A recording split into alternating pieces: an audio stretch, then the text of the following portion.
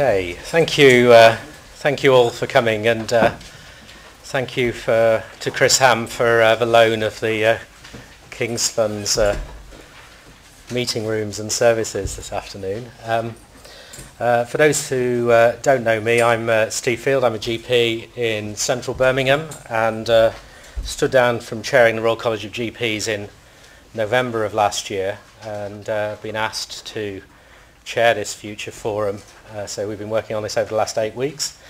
Across the table here, from the end, we've got Jeff Oldtimes, Chief Executive of Fulham and Hammersmith Council, Cathy McLean, who's Medical Director at East Midlands SHA, Julie Moore, who is a nurse by background and Chief Executive of University Hospital Birmingham, and Stephen Bubb, who is the Chief Executive of Akivo, which is the third sector Chief Executives Organisation.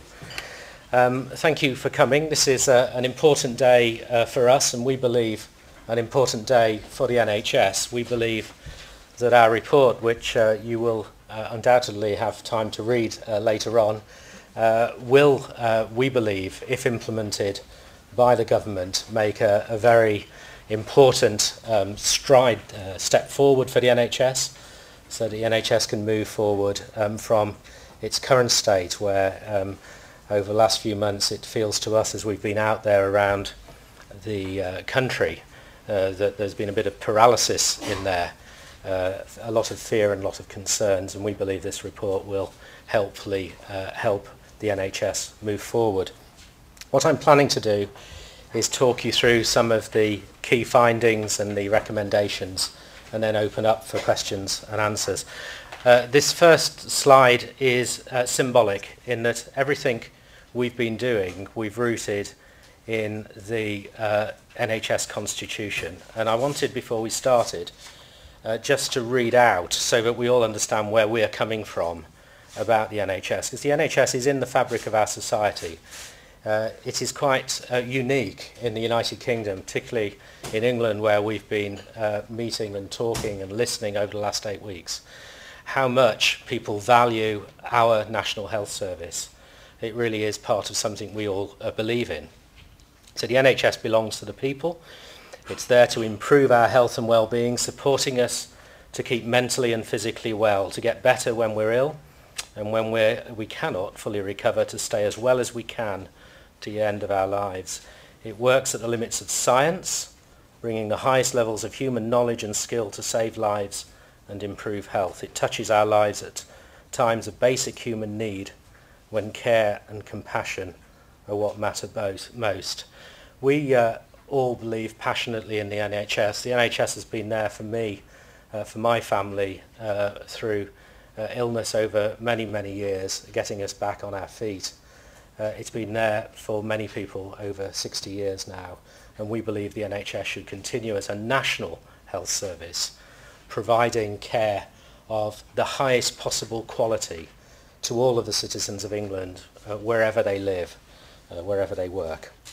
But the NHS can't stand still. What we've been hearing over the last 8 weeks is that the NHS does need to change. It does need to move forward. The elderly population, as people get older, they have more and more conditions all at the same time. As a GP, I know that. I've got patients who are alive now who wouldn't have been alive years ago, and into their 30s and 40s with cystic fibrosis. We've got leaders of Pathfinders who've had heart transplants who, because of the successes in the NHS, have actually been able to provide fantastic leadership over the years. But all of this comes at a tremendous cost. And unless we improve the productivity in the NHS, unless we integrate our care much better, much more effectively with social care, unless we focus on prevention, the NHS cannot survive in its current comprehensive state. So change has to happen. And as they say, resistance is futile, because we have to take that forward. We believe that the government's stated aim of making improvements in the quality of healthcare and improving healthcare outcomes is universally supported from everyone that we've heard no one has really argued about the issue about improving outcomes and improving quality. But we have heard a lot of genuine and deep-seated concerns from staff, from patients, and from the public. We've actually had over 25,000 emails in to us. We've met with over 6,500 people. We've held thousands of meetings across the country. We believe we've got a pretty good idea of what people are concerned about, and we've taken lots of ideas on board from them. The declaration of no decision about me, without me, has to be hardwired into every part of the system. We've been getting lots of really good feedback about the principles in the bill, the patient-focused, patient-centred, patient-empoweredness, the clinical leadership. We've had a lot of very supportive feedback about the public health focus, tackling health inequalities. But services must change. There must be an increasing focus not just on the individual, but on local populations. In order to improve care, we need to look across local populations.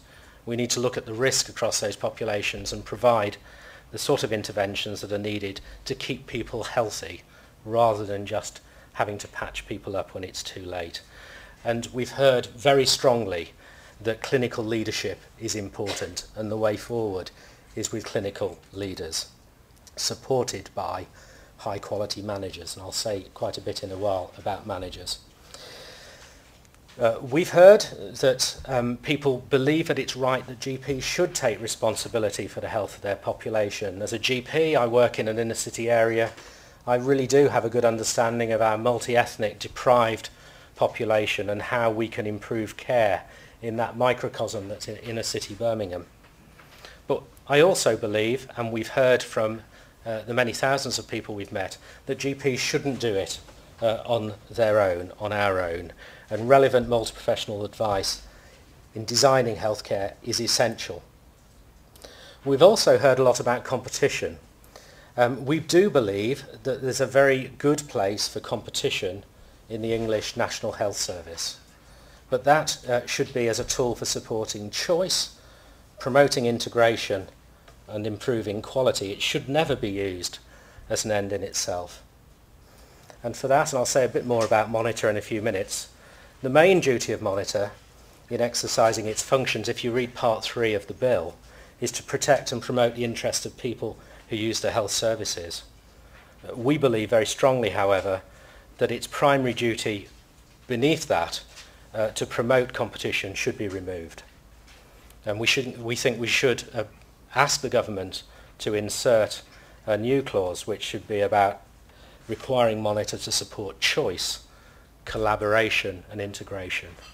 And that is the overwhelming view of people we've met, whether they're patients in inner cities or rural areas, whether they're doctors or nurses or organisations that have contacted us. And clinical leaders, managers and all those who care about the success of our NHS agree that quality, safety and meeting the financial challenge must take primacy, and the pace of transition to any new system should reflect this. And we'll talk in a few minutes about the fact that this is evolutionary, and sometimes we need to speed up change and sometimes we need to recognise that people don't always go at the same speed of the fastest. So what I'm going to do now is just talk you through the key recommendations, just as a way of a taster before we can interact more fully with questions and answers.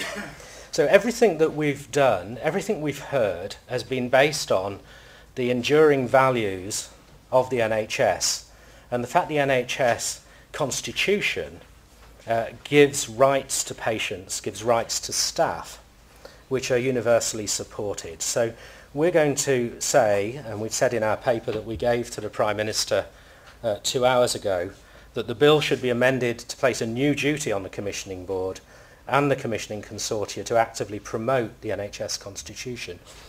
We believe that's really important because patients and staff will then know more clearly what their rights and responsibilities are. And in there's a whole section on choice, being able to choose your GP. For staff, there are important rights and responsibilities which were negotiated with the unions just 2 years ago. And because we're going to put that in, we are going to ask, monitor, the CQC, Commissioning Board, etc., to all show the NHS and Parliament every year how they've taken regard to the Constitution. We all believe in the NHS. Those rights, the values, the beliefs are central to everything that we do. We also heard a lot of concerns about the Secretary of State's responsibility for the NHS, and there was a lot of misunderstanding out there. And the more people had read the bill, the more people became unsure of what the Secretary of State's responsibility should be. So we're saying that the NHS should be freed from day-to-day political interference, but the Secretary of State must remain ultimately accountable for the NHS. So we've asked the government to make the bill clearer so that people out there can understand. We've heard a lot from patients and carers about the fact that they want to be equal partners with health professionals, but also citizens in populations wanting to get more engaged in how they design their local health service. And we support that, but we don't want it to continue, as it has done in many areas, to be tokenistic or paternalistic. In every consultation I have with a GP, I don't always succeed, but I strive to have a joint arrangement where we're making a joint decision, they're getting choice over what sort of treatment they should have, but it's really a partnership between me as a doctor, them as a patient, and when we start to look at commissioning decisions, these decisions should be done with the public, joint decisions, real shared decision making. And because the NHS belongs to the people, we also believe that everything we do in the NHS should be transparent. So we do believe that commissioning consortia should have a governing body. That wasn't universally agreed if you follow back over the last 8 or 10 weeks, where many pathfinders are encouraging different ways of doing things. We need to support that. But because this is NHS money, they should have a governing body, they should meet in public, there should be effective independent representation to protect against conflicts of interests, and the members should abide by Nolan principles of public life. We also believe that NHS-funded services, so the providers of these services, including foundation trusts, should have their board meetings in public, and they should publish their board papers.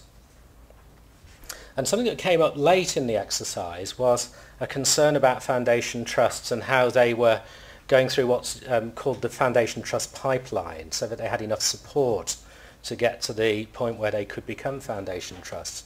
And one of the areas I'd not thought about until right up to the last couple of days was Monitor's compliance role in making sure foundation trusts were fit for purpose. And we are going to say something about the fact that governors can't take on the responsibility of overseeing foundation trusts until they have the appropriate knowledge and skills. And that's a really important governance issue. We've met with countless numbers of professional groups, individuals, and heard a lot on email, as well as telephone calls at all times of day and night about the role of health professionals in commissioning. We do believe that GPs leading and taking responsibility for their local population is important, but we believe all of the professions should be involved and engaged in helping design local health services, and we do think that a larger group, collectively called a clinical senate, could be a useful addition by providing expert support to clinical networks, to local design of services across more than one consortia, but linked to the Health and Wellbeing Board. We've been alarmed at many meetings about how demoralised managers have been over the last few months. We've been very concerned at what we've heard about how they feel marginalised, unloved, and many of the good ones are fleeing the NHS very rapidly or taking early retirement. We believe very, very strongly and as a doctor I can say this very strongly, that managers have a critical role to play in working with and supporting clinicians and clinical leaders. We've got to do something very quickly so that we don't lose experienced managers. We need them in order to get a smooth transfer through to the new system, but also to tackle what Stephen Dorrell calls the Nicholson challenge, the QUIP challenge of trying to manage the financial situation as it is. We've heard very strongly that commissioning consortia are a good idea, that putting clinicians in charge of making decisions locally about their health service is good with appropriate patient input and public input, but the system should be comprehensive. All GPs should be, all their practices should be part of commissioning consortia. We also heard a lot of concerns about the pace of change. We do think that they should all move towards being accredited as consortia. We don't think there should be an opt-out. But the April 13 date might be too onerous for some. We believe that some, like in Cambridge, who are taking responsibility for their finances, should be encouraged to pilot and move forward even in advance of April 13 so that we can all learn the lessons. But we don't think people should be having a rigid black and white cut-off. But the NHS Commissioning Board, on the other hand, should be doing everything it can to get them approved as speedily as possible, so that there's no misunderstanding. This is the direction of travel. We heard a lot about patient choice, and Stephen was leading on this area, and I'm sure he'll talk later about this. We do believe there's a real role for choice. Patients want choice, and we're going to promote something called the choice mandate, which will be in the papers that you read, and take the NHS Commissioning Board will be held to account for that. And as you'll see, I think there are 7 areas which include making a market if it's appropriate, encouraging a market and encouraging that, but also addressing health inequalities. I think you'll find that area very, very interesting, as well as the Citizens Panel, which is going to be part of Health Watch England if the government agree, and this right to challenge, so that if you're in a rural area and your hospital is not providing the services that you believe perhaps it should do as a group of citizens, you could have the challenge on the commissioners in order to look at what sort of choice might be available.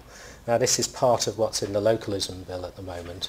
We think a lot more work needs to be done on it, but the principle of giving patients, giving citizens, local populations more control over their healthcare, we believe is a good idea.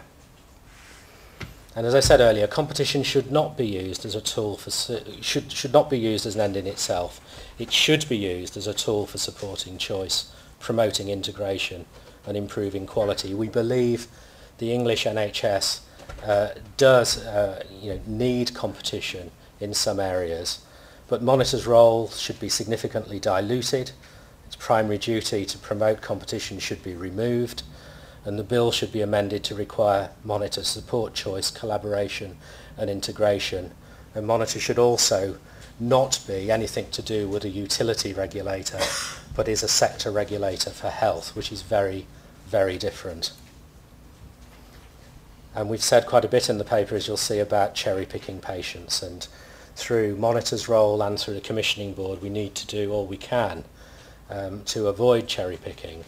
And we've got some things in the papers, as you'll see, about trying to level the playing field with private providers so that they will also take responsibility for funding education and training, just like NHS funded bodies, foundation trusts, NHS trusts. The duties placed on the Secretary of State regarding health inequalities we welcome. We just hope they're going to be delivered, and we're really encouraged by the government's support, both in public and behind the scenes, for reducing health inequalities and the health inclusion debate. And one of the key things at a local level that Jeff's been leading on is around health and wellbeing boards. We believe that they should become the generators of health and social care integration, focusing on the needs of local populations, vulnerable people. We want them to have stronger powers to look at the commissioning plans of local commissioning groups, but also what the commissioning board is commissioning for local areas as well. And integration is one of the key themes as if you read all 5 of the papers. Integration of care around the needs of the patient at a micro level, how we work in our practice with our local health visitors, with social care, with our local population. You might have seen David Cameron, who visited and stayed overnight in one of our local places in the city, Birmingham, before the election. This is about local communities taking more control, and about commissioning. We can do that between health and social care, and to do that we don't think having consortia crossing lots of local authority boundaries is a good thing. We don't believe coterminosity of consortia with local authorities is achievable, because if you go back to local authority boundaries in 1974 and since, some of them still don't make complete sense when you look at the health configurations and vice versa. But we don't think consortia should cross the local authority boundaries unless there's a clear justification. That will encourage people to do things for their local population, health and social care. We also want to encourage some pilot sites for that and make sure that places like Torbay and Hereford are encouraged to move forward. Julie's been leading on this big area of education and training, and the summary for that really falls into 2 areas.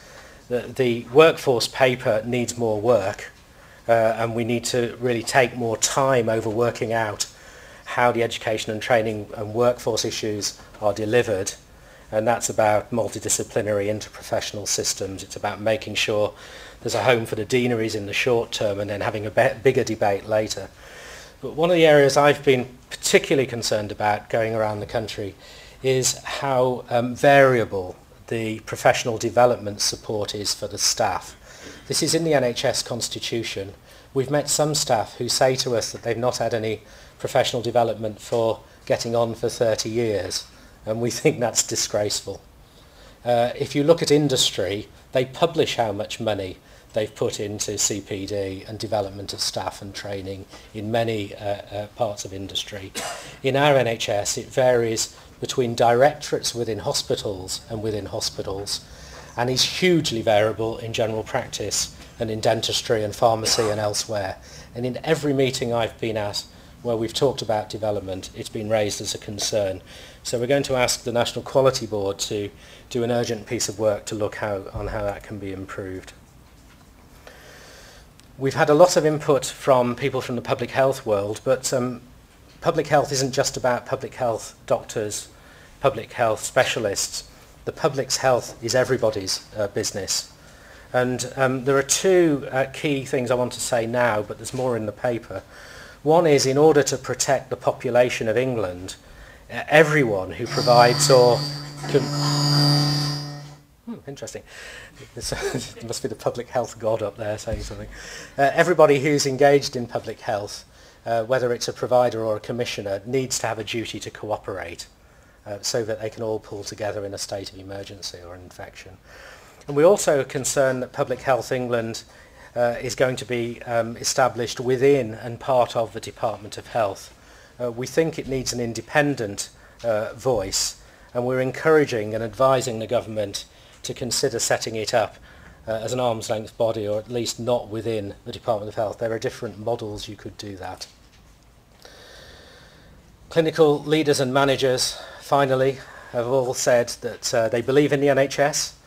They're worried about the success of the NHS because this pause in some areas has meant that some have been not having to move forward, some have been moving forward, some have been frozen waiting for the outcomes. They don't want lots of time in the future. They want to move forward to make sure that they meet the financial challenge. At a local level, they want to focus on quality, safety and the financial challenge, and at the national level it's the same.